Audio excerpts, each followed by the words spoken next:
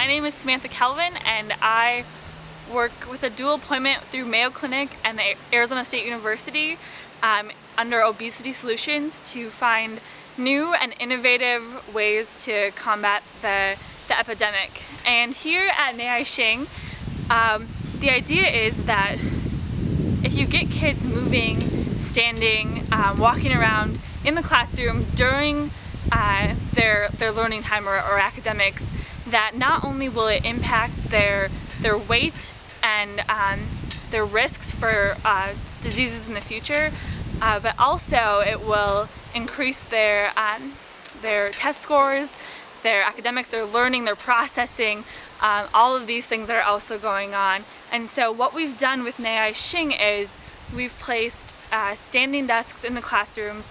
We've placed accelerometers on the students so that they can track their activity. We've taught teachers how to instruct in an active mode, if you will.